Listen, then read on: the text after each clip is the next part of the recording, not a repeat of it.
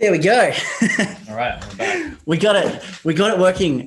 You'd think after however many of these we've done, I would have worked it out, but unfortunately not. And that's all part of the show, the ordeal. But first, welcome wherever you may be tuning in from across Australia. If you've joined us in the Zoom chat, if you are watching on Facebook, YouTube, theoakbarrel.com.au/live, wherever you've come from. Welcome to tonight's virtual tasting. A very, very, very different setting to what you may have experienced here at the Oak Barrel probably over about 10 months ago, where we did have quite a lovely tasting room on the side of the store here, lots of tables, lots of beautiful wines that we could have poured you in the night. Unfortunately, due to the events that have transpired here this year, it's left us unable to run these amazing tastings, which we used to all those months ago, and open amazing wines, try delicious products, and chat and have a good time amongst us. But due to that happening, we sort of jumped at it and decided that we wanted to keep doing this. We wanted to keep bringing amazing wines in front of you in your glass and trying those along. So we did build this space, this virtual space, if you will, to come forward to you in your lounge rooms, in your bedrooms, or wherever you're watching, and hopefully share some amazing drinks as well. And I feel like we have done, whether it's whiskey, wine, gin, Armagnac, wine, we've done a lot of this. But I think that I know definitely in the tastings that I've run in here in a virtual space, there's kind of been one that's always been coming into my email inbox, and it's, do a Georgian one. Hey, Joe, when are you going to do a Georgian one?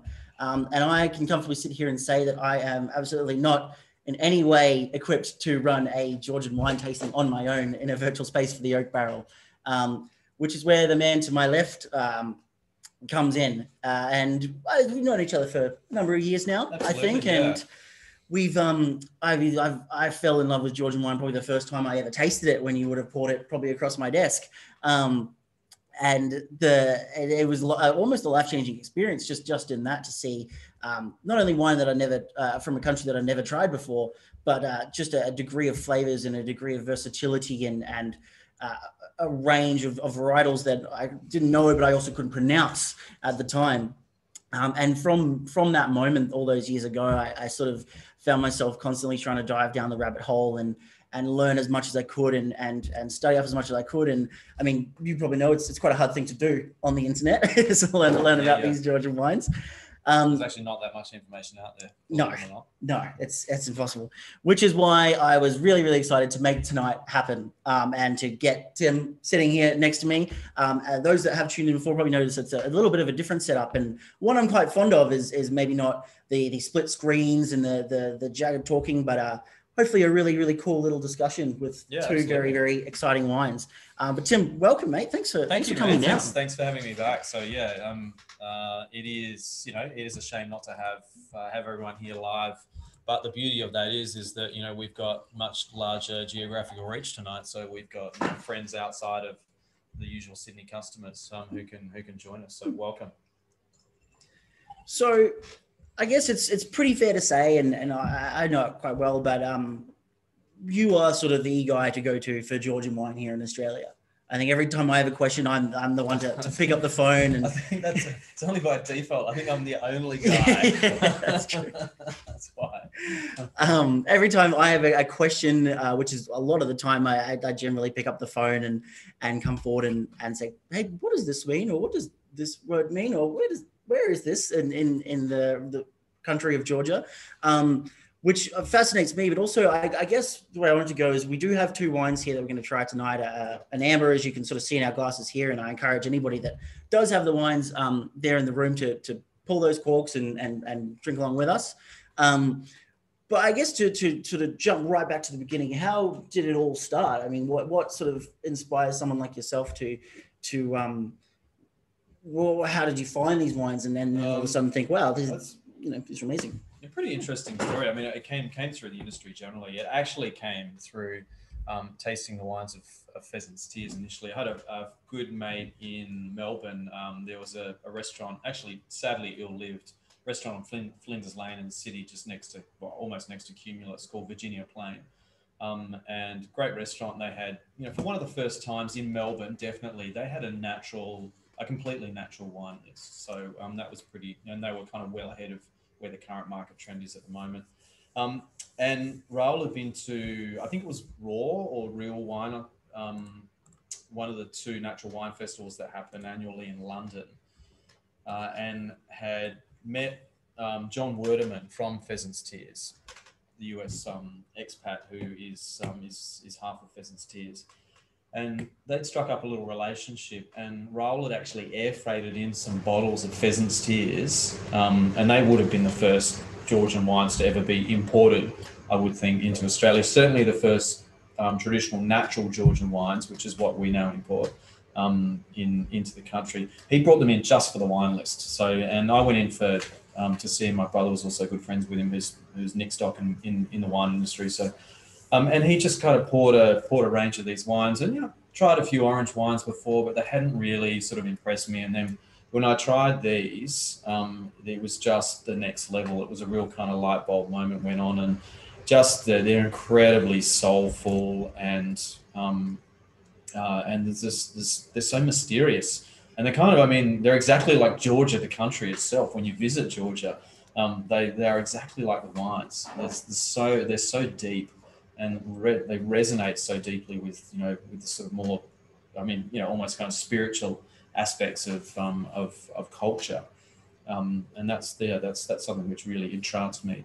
So what happened was then that Virginia Plain closed, as I said, and Raoul had mentioned to me that John was interested to find an importer for Australia, and I tried the wines, and when you read the story of John Werdeman / Pheasant's Tears in Georgia, it reads like a bit of a fairy tale. It's pretty enticing, and it's, and you've got the history of Georgian wine, 8,000 years as the background to it. So it was just kind of, it just sounded amazing. And in terms of, that search that a lot of us have for real wine or authenticity, well, within any product, whiskey's a classic point in case, provenance and authenticity.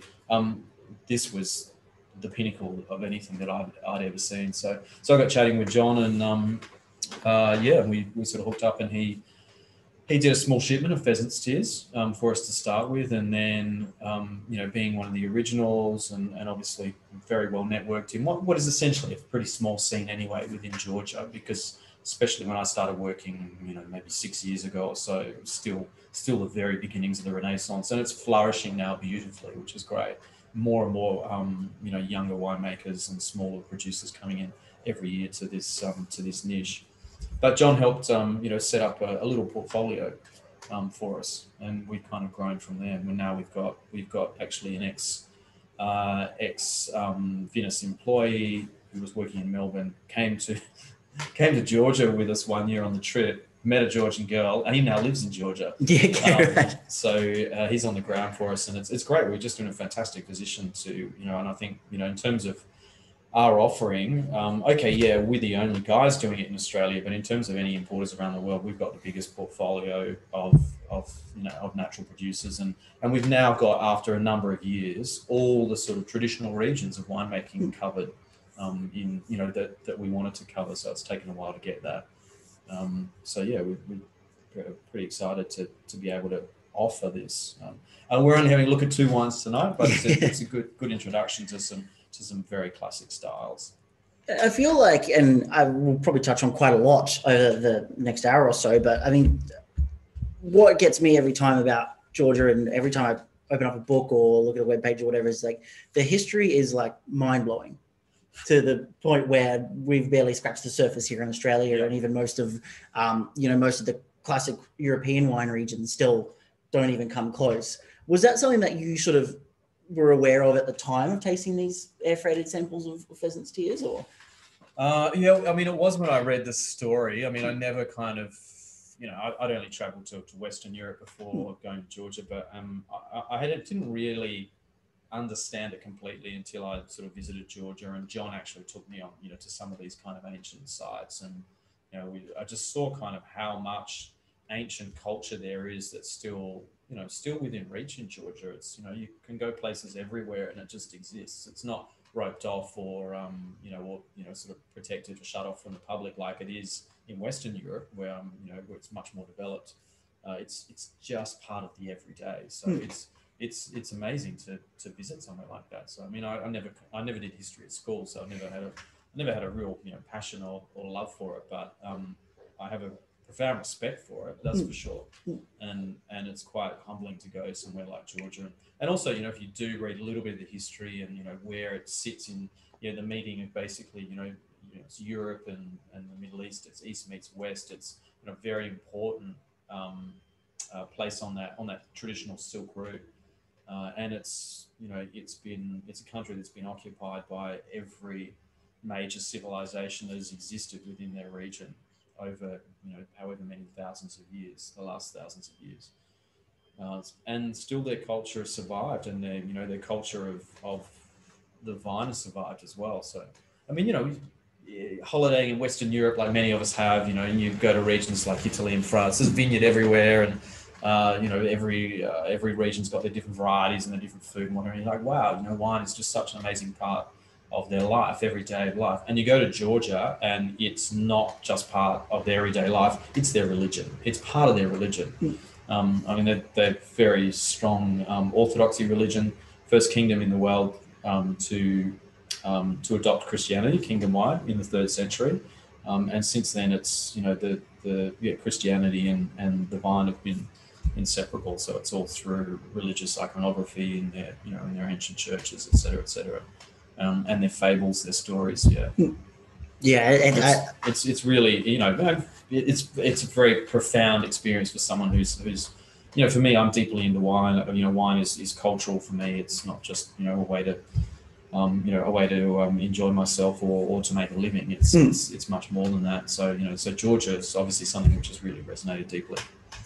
Yeah, it seems like that. I mean, I've never been, but hopefully we'll get there one day. You'll come one day. Definitely, definitely. But it seems like, just from what I can make out, and I suppose it's quite similar in other European countries as well. But that difference of, like you said, it's just ingrained in that lifestyle to the point where most Georgians will make wine for the family and then that kind of thing. And that's it. I mean, we kind of think, in a fairly Anglo society, we look at sort of other cultures that come to Australia and have a tradition of making wine at home and, in the garage, bathtubs, whatever stories you've heard.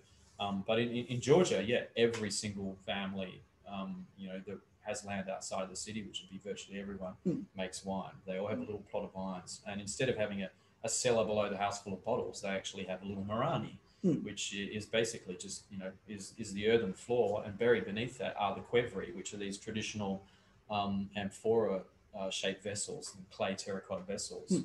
And that's every family makes a little bit of wine. So everyone's a winemaker in Georgia. Yeah. It's pretty fascinating. I think the other thing that I sort of have the most admiration for out of your portfolio and what you bring in is that I feel like each producer has, obviously a fascinating story. And here, we're going through this big wave of natural winemaking and obviously low chemical additives and sustainable organic biodynamic farming is a very hot talking point, and that people who are like that in Australia. It sort of seems as though that's just kind of how it is for a lot of the producers that you bring in. There's no fad or coolness or anything like that. That's been day dot. That's how the wine was made. That's another thing that's that I mean is attractive to work with these wines for, because in the natural wine world, you're right. There's a lot of fad and fashion, and I know that as an importer, and even not just natural wine, but just in the market generally. You bring something in and everyone jumps on it because it's new and they love it and it's amazing. And you bring it in the next year, and then it's not quite as popular, even though you brought 3 times as much in. It's interesting, and I think it's in tune with society today, isn't it? We live a fairly short cycle of what's interesting to us. We've got incredible amounts of stimulation, so we tend to churn through things that we enjoy, that we like quite quickly. I think natural wine, is a classic case in point of that. So it's, it's not the whole category, but, new wines are hot, people jump on it, and then they want the next thing, the next thing, the next thing.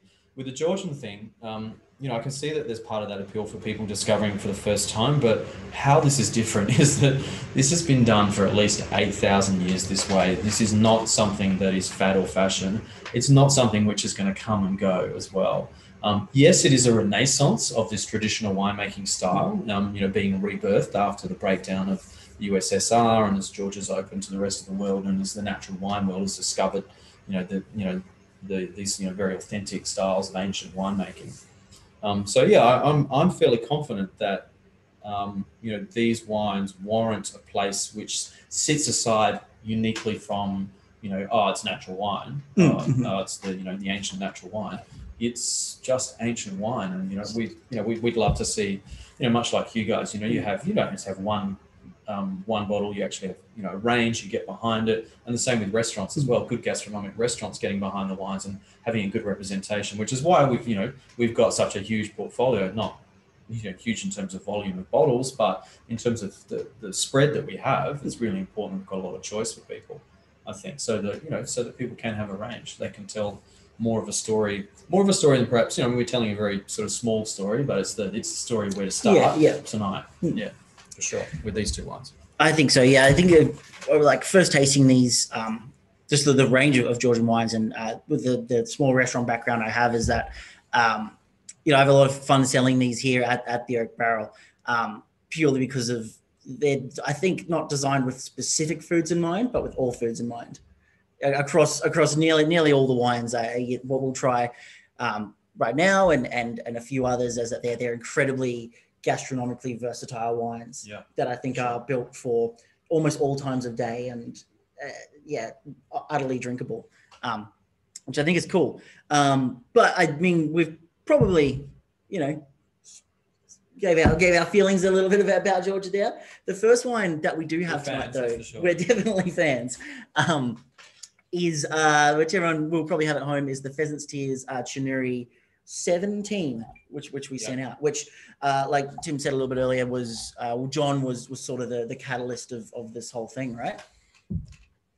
Yeah, absolutely. So and this is probably one of the first wines that we've imported this style and this variety as well. So so just kind of talking a little bit about the wine. This is from one of the vineyards outside of the Pheasant's Tears home region, Kakheti. So this is in Kartli, which is considered to be central Georgia for winemaking purposes. So it's more kind of closer to the capital of Tbilisi.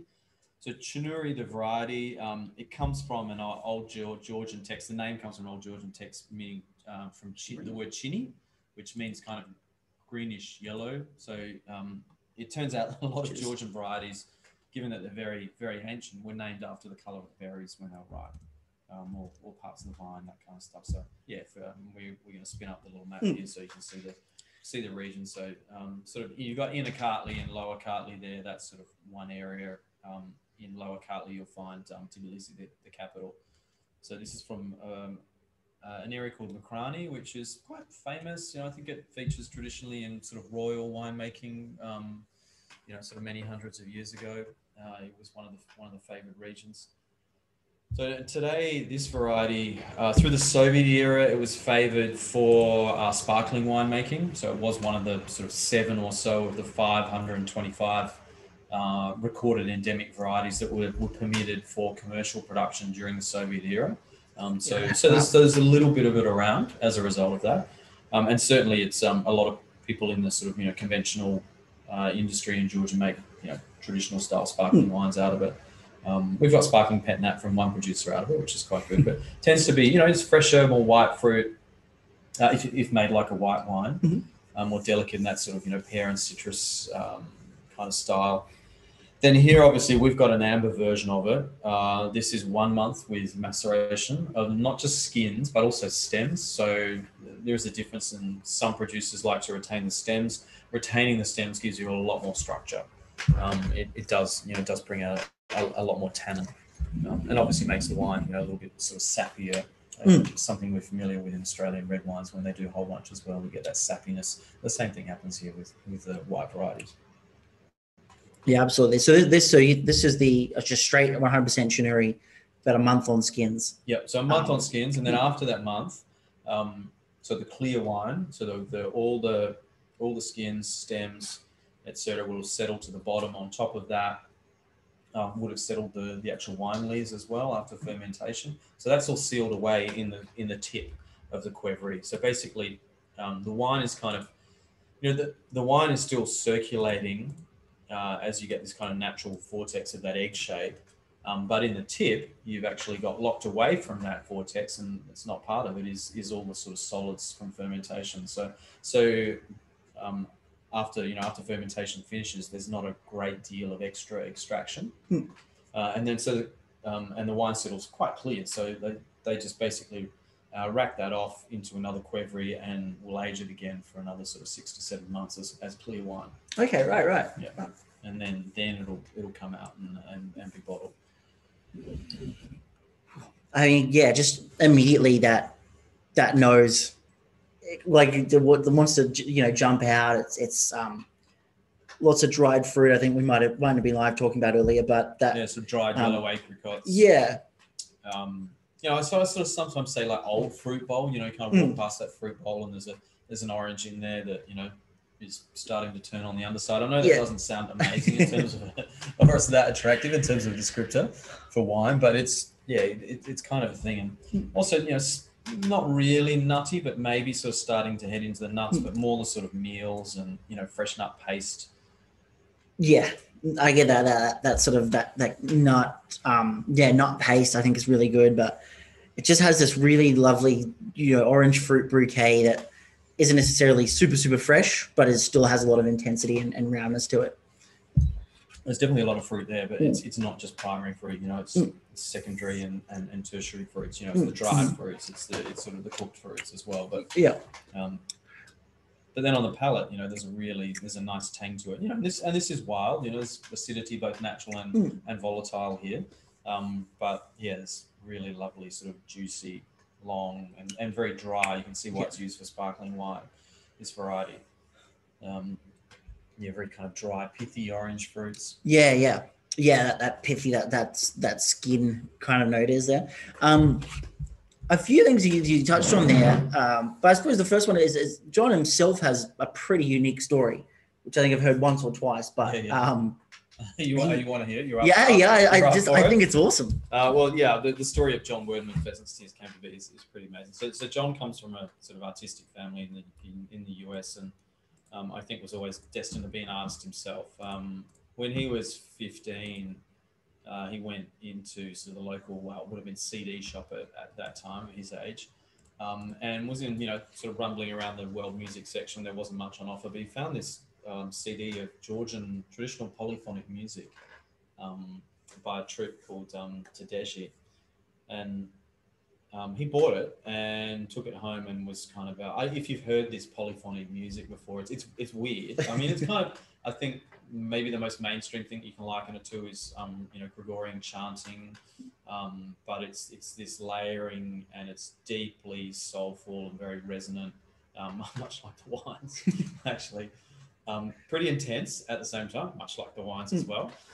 But John was really beguiled by this, and kind of, and then he started reading about Georgia. There weren't a lot of books available in his part of the US to read, but he sort of devoured what he could, and always kind of had this background love for Georgia. So he went off to art school, and then sort of his philosophy with art developed. I mean, he's quite traditional sort of painter, not a traditional guy, but he believes that tradition preserves creativity, and then he wanted to find a school to sort of finish his studies that reflected that. So he found a school in Russia and went over there and studied for a few years there, and had a Georgian, and an old lady who was a Georgian native was his neighbor. So she used to actually give him Georgian lessons. So he was studying there, and he decided to do his thesis, or his last main piece of his fine art degree in Georgia. So organised to go over there in, I think it was 1996. And as is a custom of when you arrive in Georgia, you're sort of picked up and you're straight off to some kind of feast or supra. Well, supra is the Georgian feast, and at a local restaurant. So John was taken off there. and usual thing, copious amounts of wine and food, and the tomato, the host, who does, runs all the toasts and the poetry of the meal, etc. There's a lot of talking, and it's actually quite beautiful. A lot of the toast, it's not the usual stuff that we're used to, or the anglicized things that we're used to. It's all about family and friends and love, and it's all quite personal.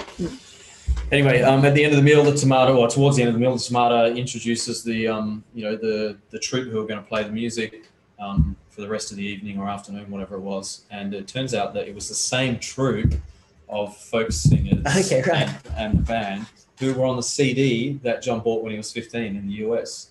Wow. So yeah, it's a pretty amazing coincidence. He actually knew them all by name because he loved the CD, he'd studied it, and could speak Georgian by this time, so he addressed them all in Georgian to sort of their amazement. So it actually turns out that he then went on to marry Ketevan, who was the lead singer of the troupe, and probably the most respected folk singer in Georgia of this traditional polyphonic music.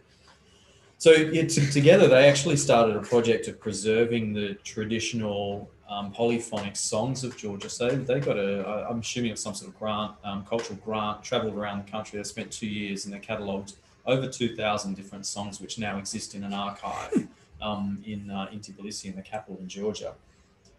So they did some amazing work with it. So yeah, so John bought a house there in 1997. I can't remember when the Civil War, which was post USSR breaking up, finished. But I think John sort of went back to Russia and kind of had to wait for the dust to settle a little bit, and then bought a place in Signagi, beautiful hilltop town in Kakheti, which is the sort of main wine growing region, and that's today where the Pheasant's Tears cellar door is based. Not his house, but it's based in this beautiful town, and a lot of visitors will go through this town. So if you do make it to Georgia, it's probably somewhere you will visit.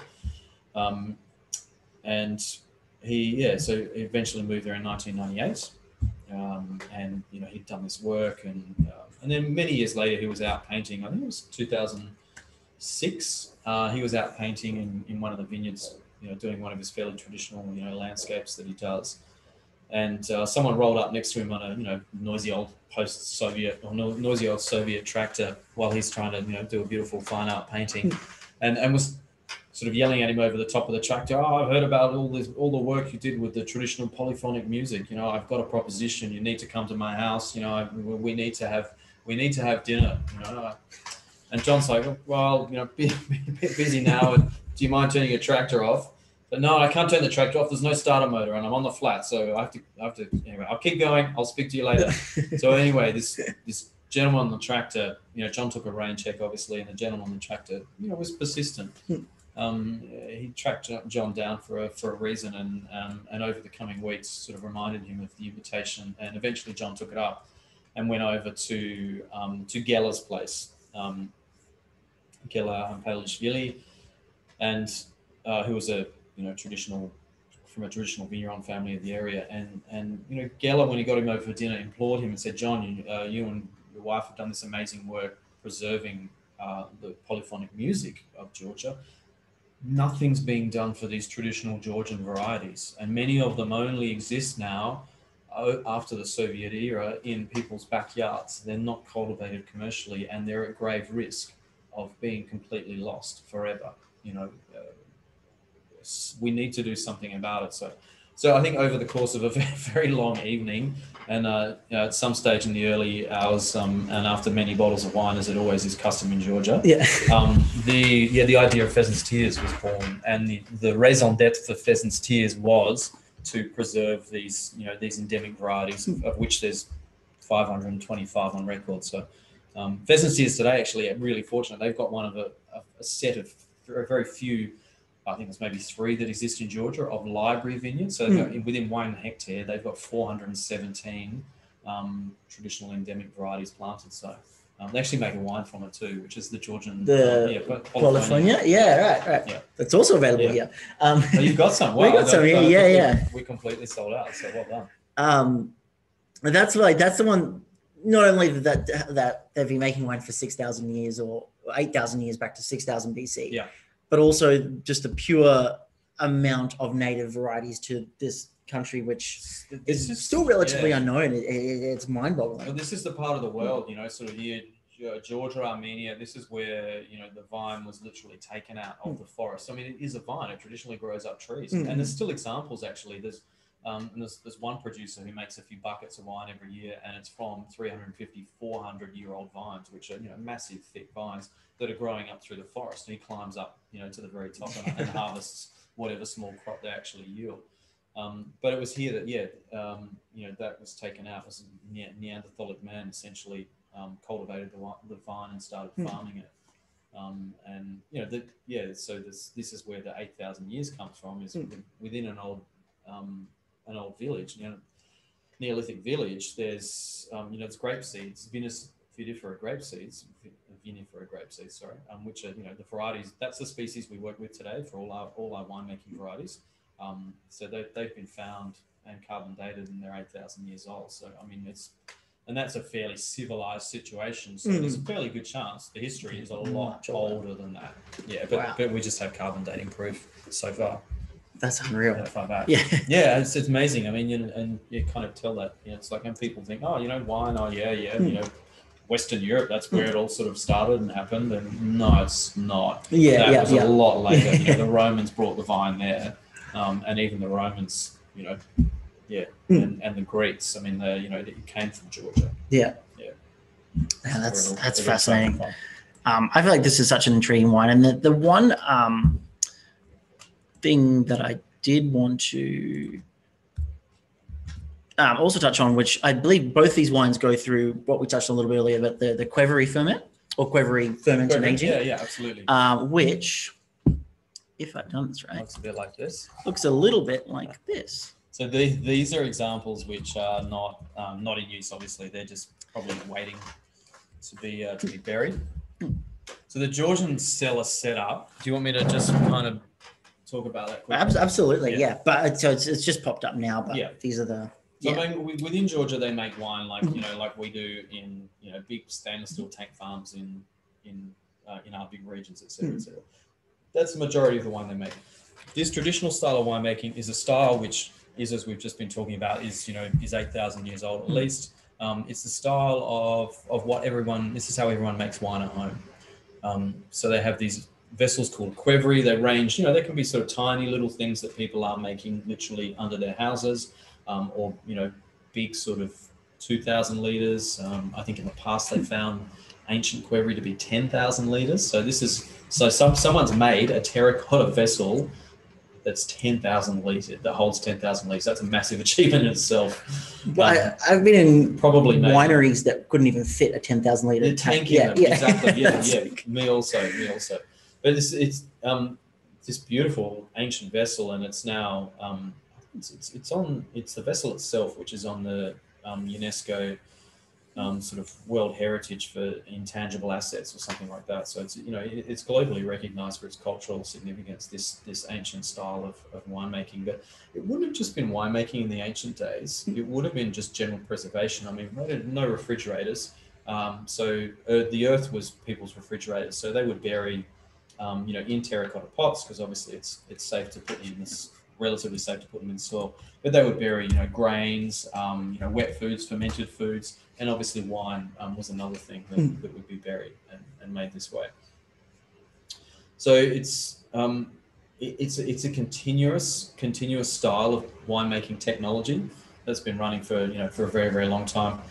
It's all below ground. So when you visit a Georgian cellar, which is called a Morani, you won't find sort of, here's what we do in the earth, and here's all the tanks, and this is what we do. It's not, there's nothing. It's quite confronting, for someone who's used to going to a winery. It's like, where do you make the wine? It's like, there we make the wine. Literally everything is done in the Qvevri. So it's very, I guess there's very little modernity employed to it. People that do it seriously really do it in quite an ancient fashion still, and it's an incredibly difficult way to work, because these are sealed vessels with with small openings that are buried in the earth, and they're not. I mean, some people, you bury them in the earth, that's right, and they don't actually sort of calculate that. No, they're buried permanently in the earth. You don't dig them up every year and then put them on a forklift and move them around. They are buried there forever. And they're very difficult to excavate. I mean, obviously, they're very fragile to start with, but as they get older, they're even more fragile. That said, pheasant steers actually, they do have in their original Morani, they do have some 200-plus-year-old quivery, which they have rescued, I think, from monasteries. There were lots of quivery around. Unfortunately, the Soviets tend to use them for things like diesel storage during their reign, so which of course completely ruins them. Yeah, but it's the winemaking itself is pretty simple in the traditional sense. We could say both these wines are traditional. Probably the amber wine is the more traditional, but it was a case that they would have a large, very large hollowed log, sort of actually hollowed into like a square fashion, which they basically move over to the top of the quivery, and the grapes are just brought in as a whole bunch, poured in there, and people would squash them. I mean, much like we've seen, people, whether it's Portugal or France or Italy, stomping grapes and sort of holding each other and having a good time. So basically, crushing everything, and then at the one end of that hollowed out log, there's a chute which is what's sitting over the top of the quivery, opening the quivery, and everything basically just gets sort of sloshed down into the quivery that way. So it's all kind of squashed, and then it goes through, I think, what I've described before. It goes through a natural fermentation, and then would be, if it's left for maceration, would be topped up with other wine once it's finished. The thing is, you can't fill the wine full of quivery because can't fill the quivery full of wine because obviously as it starts to ferment with the energy and the gas and the heat, the cap rises and you'll have a volcano on your hands before too long. So that's a bit of a fine art in itself, particularly as it narrows towards the top with the cap pushing up. But post-fermentation, everything's settled down, it's topped up, and then traditionally it's sealed up. So people would use stones, they would use wood in the old days. Today, most people will use a piece of glass, and across the very sort of top of the rim of the quivery opening, it's clay or maybe sort of a modern winemaking putty that's used today to try and sort of hermetically seal it when you push the seal down. And in the old days, and I've still got actual producers that work, quite a few producers that work this way, the Morani was outside. There wasn't even, a lean-to over the top, so it's in the vineyard. And in the old days, they would then sometimes actually close the quivery, not with anything except clay, just a big, like a big sort of, say 4-inch piece of clay would just sit over the top and completely seal it. I've still got producers working with sort of outside Morani, and then it's left for a period of time. I think historically it's probably and being deeply religious and with the Christian calendar, the wines were probably left until Easter, and then opened for supers at Easter, for the first time. But of course, they would have been open traditionally for other occasions, weddings, significant village occasions. There's a great pride amongst actually being the person that supplies the best wine for a certain super, and the way these wines are consumed, particularly the amber wines, is they're not like we do at dinner where we have a series of different bottles and we have a progression of styles over dinner. That doesn't work that way. So it's one wine and it goes with everything. So traditionally it would come in bulk. It wouldn't be bottled. That's not to say that it wasn't good quality. It just wasn't there wasn't the need to bottle it. It wasn't traveling kind of beyond the local village really. So it's quite interesting that a lot of people that I work with now have been making these styles of wine in small amounts for a lot longer than they've been bottling it. And they've been known locally for the quality of their wine. But it's never been able to travel because it's not been bottled. So part of the renaissance of this that's been happening in Georgia is these old timers putting wine in bottle for the first time, and all of a sudden it pops up here in Sydney, Australia. That's pretty At cool. the Oak Barrel, of course. What else? It's still, even today, I still find myself pretty gobsmacked by how amazing that sort of thing is. And one thing I noticed is that probably even before they really understood it, maybe they did understand at the time, but I think by having it in the ground actually helped maintain a more constant temperature. Yeah, so it does. So during fermentation, obviously there's a build-up of heat, as I said, and the earth actually will draw some of that heat away, but it also provides a nice constant temperature. We have classic examples in Europe, in wine cellars that are very, very cold in winter, where the malolactic fermentation or even the primary fermentation stops over winter, but the sort of constant temperature of the earth, during winter, it's actually warmer in the earth than it is outside, allows the fermentations to complete themselves, or the malolactic fermentation, secondary fermentation to go through, and then it's a nice constant temperature after that. So 11 or 14 degrees or whatever it is. So that's pretty good temperature for wine, as we know from having our own cellars. That that's kind of an ideal temperature for keeping bottled stock. So it's no different for wine kept in in bulk as well. Yeah. In the Qvevri. So awesome. The interesting thing with the Qvevri, the vessel itself. So I mean, obviously it's terracotta clay vessel. It has to be fired. After it's fired, as it cools down, it gets to a certain temperature where it's no longer too hot, but still warm. Molten beeswax will actually be taken, sort of an old mop head or whatever, will be brushed inside, sort of very thinly, not to seal the vessel, where a lot of people think that it's like, it's sealed by beeswax. It's not actually sealed. The idea is that this warm terracotta has sort of sponge-like quality and absorbs the molten beeswax, so that all the pores, all the little cavities inside the wall of the Qvevri are actually filled with the beeswax. So it's something they actually do for cleanliness. So it makes it easier to clean. It stops kind of things living in the cell there. And John's always careful, and other producers I know always careful to point this fact out, that it's not sealing. That the idea is that the wine still has contact with terracotta directly, and that terracotta has contact with the earth. And they're a big believer in that there needs to be this communication between the earth and the wine through the terracotta. And sometimes you can taste that in the wines as well. You definitely, you can definitely taste terracotta.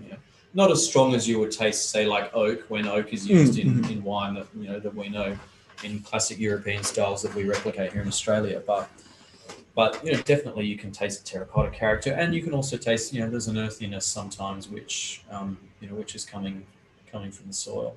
Yep. And would you say there's an element of being like a slightly porous vessel, or there's an element of oxygen contact as well during ferments, or is it fairly shut off? It would be a lot less than, say, a French oak barrel sitting in a winery that's surrounded by air, because you've got very little air or very little gas, full stop, in the soil. But definitely the potential for it. Yep. And that's fascinating. I cannot get enough of that wine. It's really, really cool. It's wild, but it's so beguiling, and it's just so moorish. It's really beautiful tang to it on the finish. It builds a kind of succulence. It's kind of and the acidity. Both there's volatile acidity here at play, but both of that and the natural acidity is really kind of mouthwatering. Yeah, totally. And playing up against, like you said, you do get that influence of terracotta, which I would always describe as almost like chalky or mineral. In a wine that's playing in that backbone. This vineyard, or where this vineyard is situated over limestone. So for me, this has quite like what I call a classic minerality, at least for me. I import a lot of French wines as well, so I'm quite used to working with wines grown on limestone and how that minerality is quite pronounced. And I actually see sort of similarities with this, Yeah, totally. Just in terms of that element. Yeah, it's awesome. Red? Yeah, let's do it. All right. So the second one of the No, you introduce it, please. I have the second one of the night is that we sent out was the Re Mi Saperavi 2017. So same vintage. I feel as though, at least on my end, there's just not like it's not somewhere like the Yarra Valley or Burgundy, where there's 20 different vintage reports on Imereti or Cocchetti, that sort of thing. So I almost want to go, 2017 in what's the vintage like? Icardi, what was that like? I think at this stage it doesn't really matter. These wines are also so new and kind of interesting to us anyway. Definitely, I do see a lot of vintage variation in the Georgian wines. There's no doubt about that. They do vary, probably much more than we see in Australia. But I think, like in Australia, we try and ameliorate vintage conditions or the expression of vintage conditions in wine. And I think maybe somewhere like Georgia, they probably have a philosophy which is quite different. They probably go the other way and want to accentuate what Right. Okay. Yeah. The 17 was fairly good. Yeah, there's quite a bit of hail in some regions, particularly in Kaheti, but I don't know that either of these wines were affected in particular. But we're moving now with this wine over to Kaheti. So this is actually near, whereas this is Kartli from Pheasant's Tears, this is Kaheti. So they're probably the two main regions. Kaheti is by far and away the much bigger region. There's a river called the Alazani, which eventually flows down into Azerbaijan and I think the Caspian Sea too, in eastern Georgia, and that's where sort of on this plain, this river plain, is where the bulk of wine growing happens in Georgia. Certainly where the big end of the industry is. It's a very dry, hot continental a climate, much like many of our Australian regions. We would definitely recognise the climatic conditions there. And Saperavi, I mean, as a variety, needs no introduction. It's pretty famous in Georgia as their main red variety, but it's actually one that's travelled to Australia. So courtesy of a Georgian winemaker who's been working over here for 20 odd years. He definitely bought Saperavi. I haven't spoken personally with him. I don't even know whether he's still in the country, but it's rumoured that he's brought Ricatatelli as well, but I've never seen it anywhere. So I don't know if someone does have it. If someone does have it and anyone knows about it, please let me know, because I'd love to know about it. I'd love to discover it one day. I see a little bit of Saperavi coming out now around Australia, like in Victoria and the Granite Belt. We must be heading up to, I reckon, 20 odd commercially available examples of varietal Saperavi in Australia. It's definitely something which people have been interested in. I'm not quite sure why the kind of interest has developed in Saperavi in Australia. Maybe because its potential to produce that kind of big red that we sort of talked about earlier. That Australia has traditionally had a real love affair with. And that's the style which has been made in Georgia and predominated as well, particularly in Kaheti, this warmer area in eastern Georgia. That said, a lot of the kind of people that I work with are moving away from that now.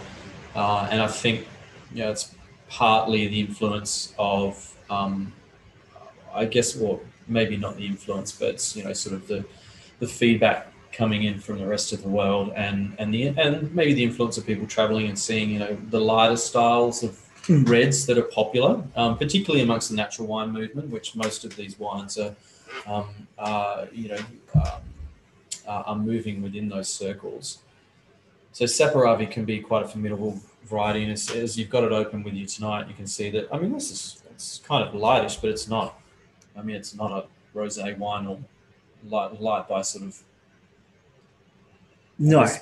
By those standards. And it's still very much a red wine. Yeah, and red fleshed, I believe, as well. It's a Chinuri grape variety. Yeah, I never remember what that was. I don't know where that comes from. It sounds like sort of an ancient family of French royals or something. But it means that the flesh is actually red as well. But where I was going at when I was kind of touching about colour, sort of. This is not made traditionally with a sort of 2, 3, 4 week maceration ferment like we would make a red wine, and like people are doing it here in Australia, and you produce really formidable wines, like massive tannins. And you've got to think, we talked about before, this is where the vine came out of the wild and was first domesticated. So these varieties, these endemic varieties, are closer genetically to wild varieties than anything else. And if you know anything about sort of farming grapes today, you know that the varieties we work with today are incredibly susceptible to mildew and all sorts of diseases and blights. They're actually quite delicate things. They would not survive in the forest. These are varieties which survived in the forest. So a lot of them reflect that when they're in the glass as finished wines as well. They're wild, they're rustic. In this case, they have incredible tannins, anthocyanins for colouring as well. But this is only 10 hours skin contact. So in Australia, we would usually, a rosé would get maybe 10 hours from most of our varieties that we work with, and we've actually got quite a deeply darkly coloured variety. It's not definitely not dense in colour, but the hue is actually quite dark and quite rich.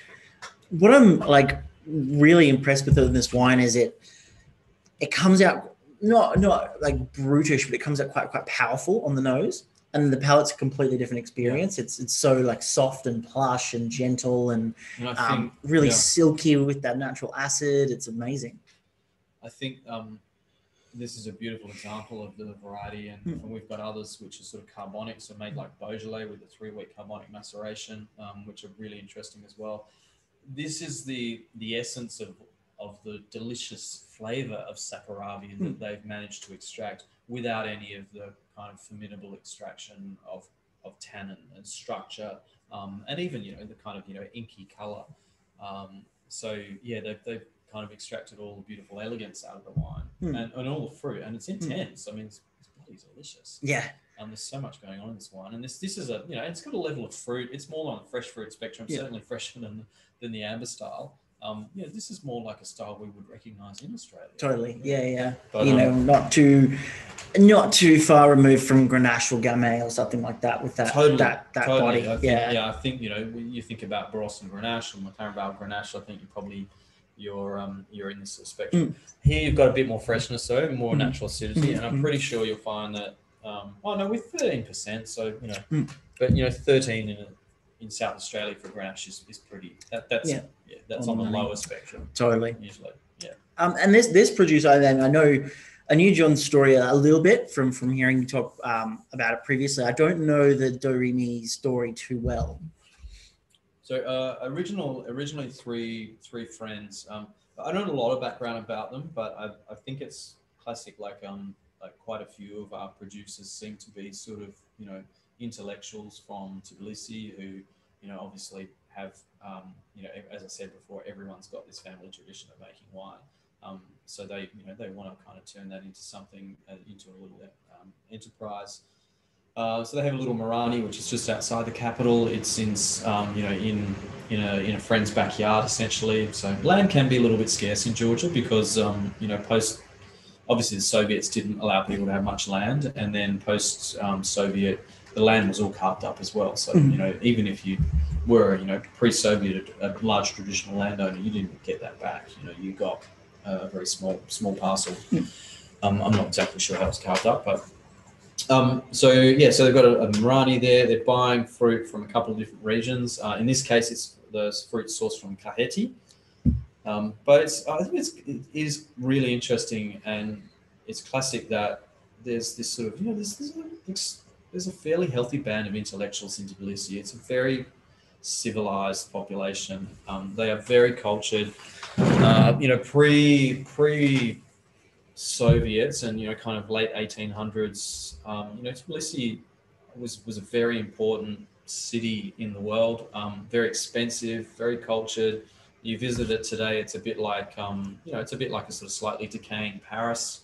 It's got all these beautiful old buildings from that era, as well as a few brutalist structures from the Soviet era as well. But it's quite a beautiful city to wander around. I haven't been to Buenos Aires, but I imagine it's much like sort of they kind of describe that as the Paris of South America. But maybe a bit like that was. But it's. But there's also this, when I go and meet people, the sort of people I meet and the kind of jobs they do, and they're all into these are meeting people through wine. Most of the people in my wine industry are pretty relaxed and kind of just wanted to take a different direction. But these people actually have they're usually a solid band of intellectuals and creatives, and I think that's the case here with Re Mi. So now it's actually come back to just being Mamuka Zikuli, who's actually driving it. So it's just kind of one person as opposed to the three friends that started it. So he's decided to carry it on as his full-time thing. Again, a lot of people making these small projects as a second second business for them. Yeah, I think that's kind of cool. I mean, it's thinking about the Georgian wine industry, and like I said, I think it would almost certainly be in a very different place if not for the Soviet era, which I believe was quite heavily affected. We probably have a lot more. Probably be drinking a lot of Georgian wine now. Yeah, we wouldn't be sitting here talking about it. We'd all be drinking it. Exactly. Maybe. Yeah. But also, I think that concept of negotiant producers is really cool. like to think of maybe it's not just, I think the story of the producers on the vineyards and the land is really special, but also, like you said, these intellectuals from the big cities, much like we're seeing here in Australia and have for a long time, is passionate, maybe young, energetic individuals like putting themselves into such a historic wine production scene is really cool. Yeah. And not the first thing I'd think of when I think of Georgian wine. Yeah. No, for sure. So I think the idea of the negotiation thing, or kind of buying fruit to make wine, it's a bit out of necessity, as I said before. It's it's quite difficult to come across sort of large parcels of vineyard.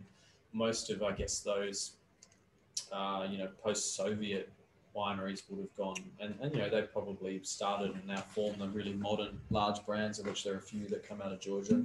They required a different level of wealth to kick off. So it's quite interesting that a lot of these producers have, and we're talking, we're importing people that make less than 1,000 bottles of wine. I mean, it's pretty extraordinary. One that people can do that and actually, want to bottle it and put a label on it and eat it. Literally, it just sounds like making wine at home to me. It's a minuscule quantity, really, really tiny. But then to actually have it, all the way over here in Australia is just magic. For us to get our 36 bottles or our 60 bottles a year is quite beautiful. And it goes without saying that, with wine comes hospitality, and the Georgians are the most hospitable people that I've come across in all my kind of working in the wine world. Incredible. So there's no such thing as a quick tasting in Georgia and whipping in. It's all, you come, you stay, you eat, you drink. Yeah. I think that's totally worth mentioning. And like you said, I think said incredibly hospitable. And from what I understand, the food culture is pretty unbelievable as well. Yeah, in how they eat and how they drink and welcoming and stuff. Yeah. I mean, food. Georgia. Georgia was the fruit bowl of the USSR. Being sort of, I think it probably was the most southerly country, but the climate there, not only. It's a small country. It's only sort of 450k east to west, and I don't know, maybe a couple of hundred or 250 north to south, depending on which edge of the country you're in, and you're bordered by. You've got the in the north you've got the Caucasus Mountains, the Greater Caucasus, and the lesser in the bottom in the south. But there's a huge range of climates from the Black Sea. You've got sort of subtropical all the way through to Kakheti, and then so that's in the west, and in the east where we've been talking about where it's continental and dry and hot. So they grow a huge range of stuff. So the biggest export today is nuts. Wine is a decent size export for them, but they're traditionally an agricultural country. So a lot of fresh food, but these things we talked about, vegetables, nuts, the food, the cuisine is it's relatively simple, not sort of as simple as say Italian stuff, but they use spices a lot. Being on that Silk Route, that's been a huge influence for them. But a lot of fresh flavors. It's quite healthy. There's a lot of vegetarian food as well, so it's great for vegetarians. Great country to travel in. Yeah, cool. Wow. Yeah. No, this is awesome. Between both of these, I've just felt that sense of Moorishness in there. That kind of you can kind of picture those big lunches or big dinners, or like you're mentioning. This is just around it. This is a little less wild. I mean, as I said before, it's a bit more primary. So it's really kind of succulent, plum and cherry characters, and I think you said Gamay and Beaujolais. It's like a sort of darker expression of that. There's a little bit of spritz in the wine, which comes with sort of natural winemaking and no or low sulfur as well. But it's super delicious and very little tannin, which can be an issue for the young Saperavi. Yeah, I think the way they've made it this year is it's just delicious. Yeah, smashed it. Yeah. I had a few other questions as well, sort of before we finished up on what I felt has been an amazing little chat there. But you've been importing Georgian wine into Australia for a little while. How have you sort of seen the attitude and perception of Georgian wine change from an Australian, I guess, mindset and palate selling to restaurants and people like myself and that kind of thing over the years? I think it's good. It's definitely still developing. And there's a lot of education to be done, and thank you for your attention and for watching this tonight, because it's really important that we get a chance to convey information about these wines, because they are so different.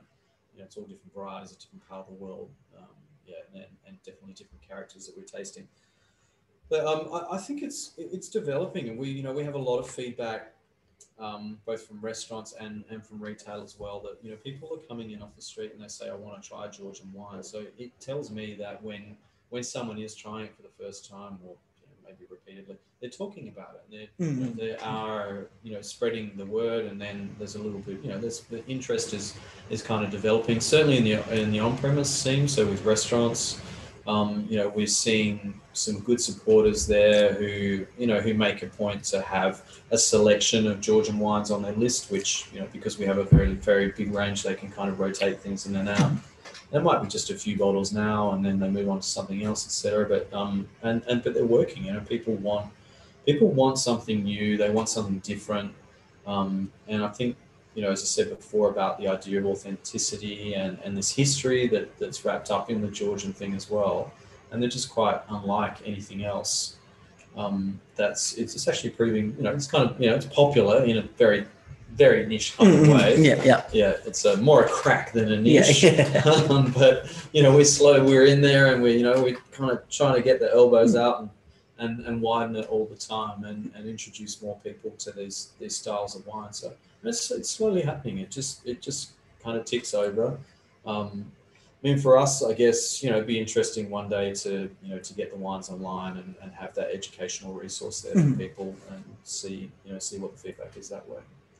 Yeah, cool. No, I think it'd be awesome. I have a lot of faith in my customers and customers of the Oak Barrel, and just general wine consumers in Australia in general, that, like, I think we touched on earlier, I don't know if it went live or not, but I feel like we're shocked but not scared when it comes to like some of these takes, and like Absolutely. Certainly not something like this. I feel like this could go and sit amongst any sort of European or even New World red wine degustation and be completely in its own. Yeah.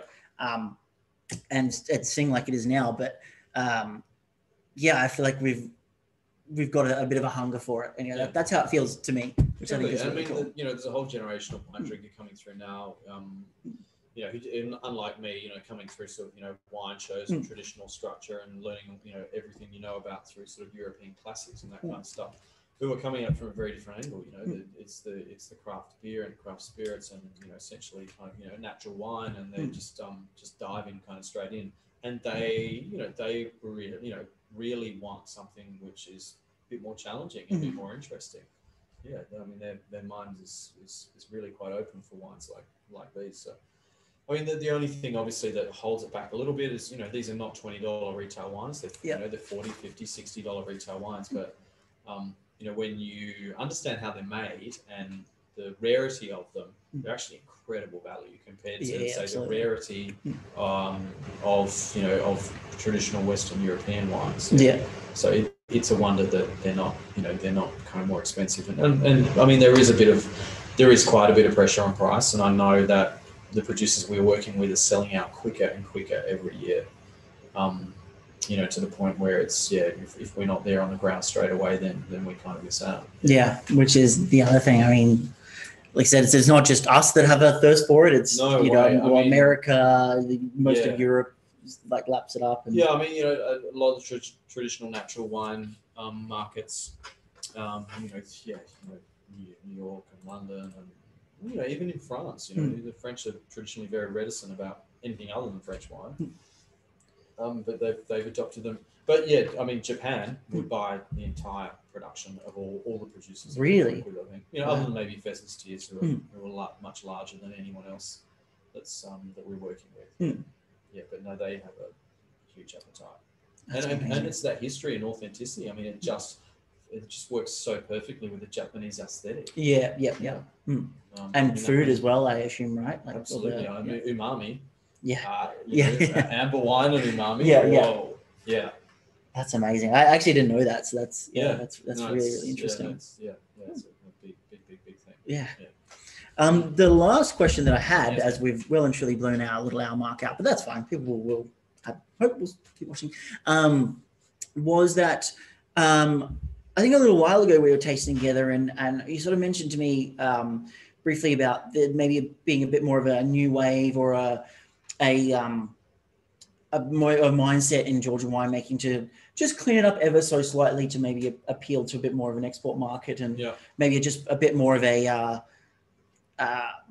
I can't think of the word, but a serious approach to the winemaking, if that makes sense. Is that something that you're still kind of seeing, and maybe a bit definitely. more of an importance on producing wines that are, taste really good, represent the culture really well, but also are very clean and can put them on the map a little bit more? Yeah, I think definitely. The Georgia has been very outward looking, sort of post USSR culturally, and that's led them to find the natural wine world, and they brought a lot of feedback back into that. So that's kind of influenced their styles. I mean, it's definitely influenced, well, not influenced, but it's definitely reinforced that they're on the right track to start with, because it's traditional Georgian wine is natural wine. They wouldn't use heavy processes. They don't fine or filter or put additives in the wine, and they normally wouldn't use sulfur at all. That's just not not something they would do. For this kind of home winemaking style, and then with the Renaissance, obviously Renaissance, you're starting from a lower level, and as I said, these are people who may have made good quality wine but never bottled it before, and have sort of started to look to the next level and bottled it, and it's gone to the city, and then finally gets discovered and sort of goes to export. So and definitely it's been incentive for them, not only feedback but also investment as well. It's like, oh, okay, shit, I can actually do something with this. I can make a go of this. So I think that's fed back into the absolute quality of the wine, and definitely the rusticity and maybe some of the kind of really glaring faults in some of the early wines are starting to disappear. Not completely, but with us, we've got someone on the ground, so we sort of try and we try and work to produce, to make sure we got a portfolio of styles which are applicable to the to the market that you and I are all going to enjoy. So they definitely are improving, and I think the feedback in terms of the sharing of knowledge of winemaking as well. Although making wine in a quiver is pretty unique, but there are some fundamental winemaking principles which if not followed will result in issues for you as well. So I think I think they're definitely cleaning the wines up. And I think this this Saperavi. Okay, I mean this. The Pheasant's Tears is not a good example of what we're talking about. That's going the other way. I mean, they're really pushing the boat out. They want to make wild wines. They want shock, like you said. But this Saperavi is just downright delicious. And we've got a range of styles now. I mean, in Georgia, traditionally, from what I understand, it's a white wine, so no maceration, which is traditional in Western Georgia, maybe so Imereti region. And then the amber wines like we had tonight. And then there's red wine, and there's the semi-sweet red wine in commercial industry, but no one would make that at home. Today, they produce pet nats. Pet nat is not traditional natural Georgian style, although it's an ancient technique. Not intentionally. It's not that ancient. Not intentionally. You're right. Exactly. And this is something which has come directly back from the natural wine world. There's rosé. We've got some amazing, sort of light reds on the verge of rosé at the moment, which are just so smashable. And that's not a word that you would traditionally associate with these traditional styles. So so the styles are opening up, the quality is improving. So the container that we landed this year in February, the quality is just it's a huge leap on from anything we've had previously. And that's happening incrementally. So it's great. I think that's fantastic. So I think it's important as well for people to have confidence in the wines that they're going to get something that isn't just pure shock value, which is not something that you want on a Tuesday night. Let's face it, you'll maybe a bit of fun with friends on a Saturday, but so to make styles which are I guess a bit more globally appealing, without losing their soul though. That's important. No, I agree with what I've tried. recently. I think things just sharpen up. I mean, they're Definitely. producers that I'm super keen on. That they're all yours, obviously, but I think Archil Gunyava, Enek Peterson, a bunch of others. But just clean and super and like I think as a retailer, it's like really awesome for me to be able to stand there and go, take it home, drink it, enjoy it. You know, love it. Yeah, exactly. Well, it's just nice to have, have these styles which are not kind of just for the diehards and the hardcore, that can cross over into people that, okay, well, we normally drink Grenache. Oh, great. Try this 17 Saperavi from Georgia. Yeah. What? Yeah.